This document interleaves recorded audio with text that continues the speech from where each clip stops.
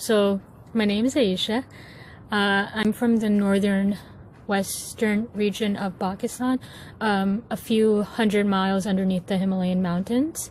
And besides this river called the Chenab River, which runs all the way from the Himalayas all down through the subcontinent of India.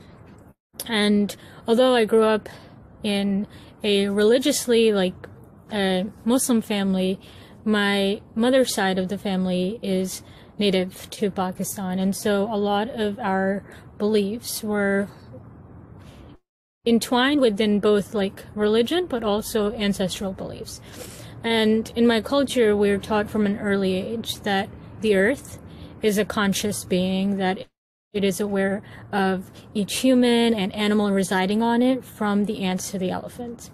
And not only does the earth feel our footsteps, but it is aware of the tone with which we take them.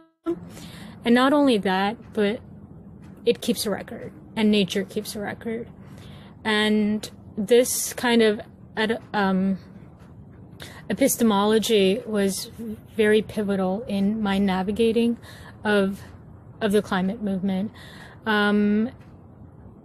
So much so that we are taught, just like animals and plants evolve to survive in their specific habitats, humans also evolve to survive in their specific habitats, that there is symbiosis between mountains and the mountain people, between the desert and the people of the desert, between the people who have grown by the river and river dwellers. So humans within their different topographies are also evolved to be able to fit and survive in those specific habitats. And not only that, but when they are removed or forced to leave, the feeling of loss is both mutual between the earth and the human, and that the sense of homelessness is one of the most violent things that one person can inflict on another. The Middle East and North Africa is home to more than half of the world's crude oil and a third of its natural gas reserves. The wars that have been waged since the 1980s have not just been about imperialism or establishing democracy. United States wars have been directly linked to resources, oil wars, and they've been driven by the desire to maintain control over these resources, generate profit for more profiteers, and establish international hegemony, which has then led to not only the destruction of nature, but the complete demolition of governments, of whether they were democracies or dictatorships, human life, revolutionary movements, etc., etc. Today, the U.S. Department of Defense has a larger annual carbon footprint than most countries on Earth.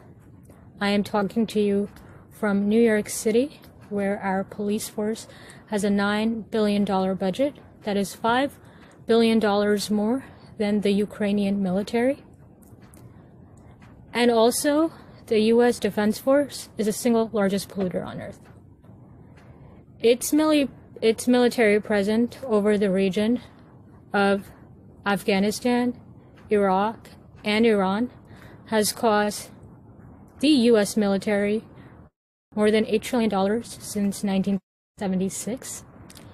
It has not only these wars for oil and these wars powered by oil have not only led to, like I said, the destruction of nature, but they have caused extreme carbon spikes in our atmosphere and the use of weapons that have depleted uranium by U.S. forces in places like Iraq, Iran, and Afghanistan, and Libya have poisoned air and water quality. So much so that 30 years after we invaded Afghanistan, people are still suffering from defects of cancer and other like pollution related and toxin related biological disabilities.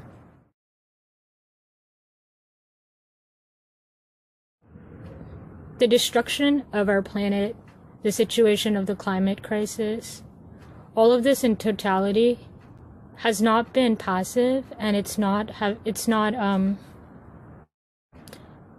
been the result of unintelligent leaders. It's all been very systematic, and I don't think our world leaders are that incompetent. It's violent, and it's absolutely disgusting that for the past 40, 50 years, when resource wars have been waged over Black and brown people, our suffering, our pleas for the rights for a future, the right for innocence, the right for peace, etc., were not acknowledged as absolutely fundamental rights. But now that the topic of climate change or climate destruction or the fear of natural disasters destroying your home has reached the global north, it's become a topic of elections and policy and politics, and it's caused people to come to the level of celebrity, and we have like massive discourse on it. But as long as those people, like I mentioned before, in Afghanistan are facing the effects of cancer because of depleted uranium, as long as those in Somalia are facing drought, and those in Sudan are facing drought, which also is a direct result of US and UK foreign policy, the climate crisis is a residual effect of the wars led by white men.